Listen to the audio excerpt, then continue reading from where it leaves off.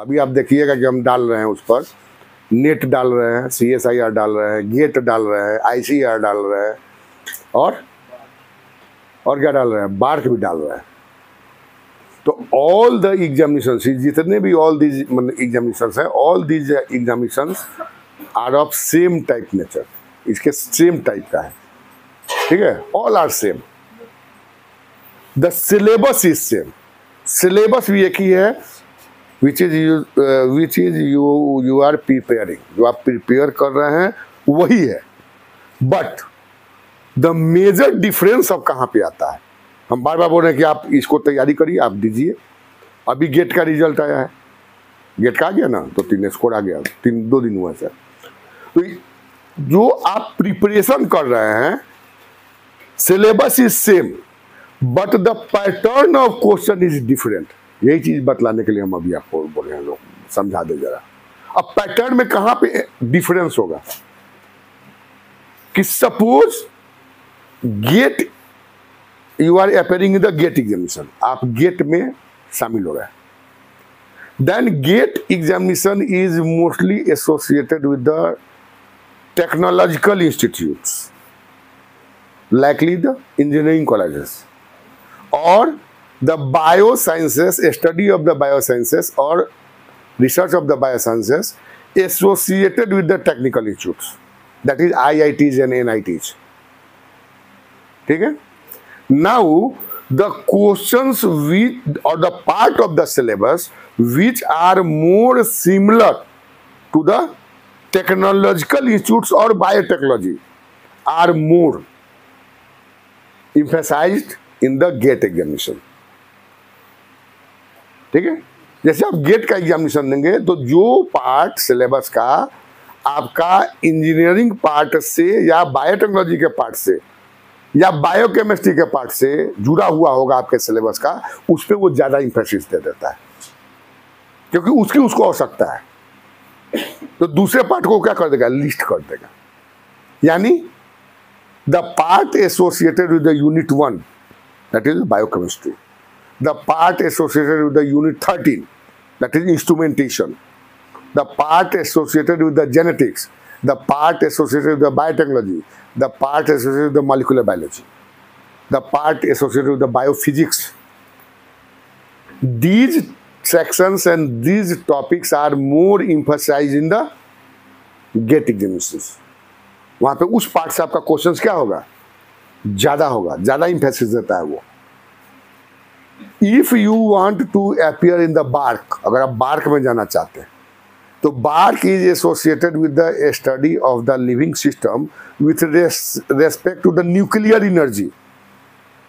Nuclear energy that means the therapy of the cancers, cause of the cancers, the molecular changes or genetic changes with respect to the radiant energy, mutational aspects, instrumentational aspects, of course the biochemistry and biophysics part. These parts are more emphasized in the BARC। अगर आप net पे जा रहे हैं तो net का तो आपको हम समझा चुके हैं। If you appear in the set, जब आप सेट में जाते हैं तो इन पार्टों को वो कम करेगा, इन पार्टों को क्या कर देगा, कम कर देगा, क्योंकि set wants the teachers. Set क्या चाहता है, वो टीचर्स चाहता है, वो बहुत अच्छा रिसर्चर उसको नहीं चाहिए, उसको बहुत ज्यादा शोध नहीं करवाना है, उसको क्या करवाना है, पढ़वाना है आपसे कॉलेजेस में। उसमें भी कहाँ पढ़वाना है, कोई पीजी में नहीं पढ़वाना है। ज्यादा कॉलेज किसके पास है, स्टेट के पास ज्यादा कॉलेज क्या है, रिसर्च सेंटर तो बहुत कम है उसके पास, स्टेट के पास। उसके पास क्या है, ज्यादा ग्रेजुएट कॉलेजेस ज्यादा है। तो वो कॉलेजेस से संबंधित जो आपके सिलेबस है उस पर वो ज्यादा जोर देगा। अरे ये बात समझ में। तो whensoever you prepared for the different natured examinations, पढ़ना तो आपको सब है, at first you should go through the all syllabus, हम बार बार बोल रहे हैं। But when you appear in the different natures examination, सब मिलता जुलता है, तो उस पार्ट का the part which is more important for the particular types of the examinations, वहां पे आपको ज्यादा जोर देना चाहिए, ठीक है।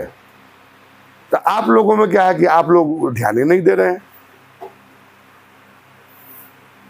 यहाँ का स्टूडेंट को लगता है कि वही बोलते हैं ना कि the maximum desire of the students of this zone is to have teacher in the schools +2, बस +2 से ज्यादा आप लोग जाते ही नहीं है। यहाँ पे चले जाइए मार्केट में +2, बस उससे ऊपर आपका ऊंचाई ही नहीं है, आप जाना ही नहीं चाहते हैं। नहीं तो सिपाही, उसमें थोड़ा सा ज्यादा अच्छा होगा तो दरोगा। दरोगा तो चल जाएगा पटना पढ़ने। कौन IAS का तैयारी करने जा रहा है कि वो पटना जा रहा है दरोगा के लिए?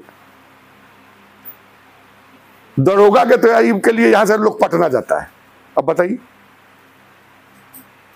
लगता है कि जैसे वो IAS IAFS का तैयारी करने जा रहा है। मास्टर का तैयारी करना है तो पहुंच जाएगा पटना। कौन आजकल बहुत कौन सर वहां पे कुकुर मुत्ता की तरह खुला हुआ है पटना में? खान सर। नहीं, खान सर तो ठीक पढ़ाते हैं, और भी बहुत है।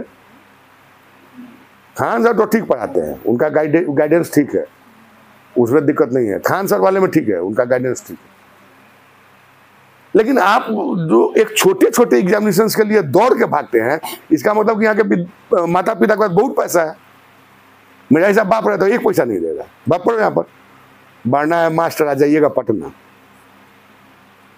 तो आप उस चीज को पढ़िए। बार बार बोल रहा है, मुफ्त में बुलाया जा रहा है, सबको बुलाया जा रहा है, कोई आने के लिए तैयार नहीं है। आपका डिजायर ही नहीं है, अंदर से इच्छा ही नहीं है। पहले तो आपको अंदर से उसको डेवलप करना पड़ेगा, ये हम करेंगे। फर्स्ट सेमेस्टर में एक व्हीलर का अपीयर नहीं हो रहा है, जबकि उसी को आना चाहिए। उसके पास अभी 1.5-2 वर्ष का समय है। That means at first you should fix the going through the complete study, and now you आप क्या करें कि उसके क्वेश्चंस को जरूर सॉल्व करें। फिर वहां पे आपको डिफरेंट प्रॉब्लम्स आएंगे। जब प्रॉब्लम्स आएगा तो आप डिस्कस कर लें, कोई जरूरी नहीं है क्लास में डिस्कस करें, आप 12वीं क्लास में डिस्कस कर सकते हैं। आप पूछ लीजिए सर हमको ये दिक्कत है, समझा दीजिए, ठीक है। अब धीरे धीरे हमको लगता है कि कितना दिन हुआ, अब कुछ दिन के बाद सब गायब हो जाएगा, 4 बचे। महीना पर सर सब गायब। हम मालूम है हमको।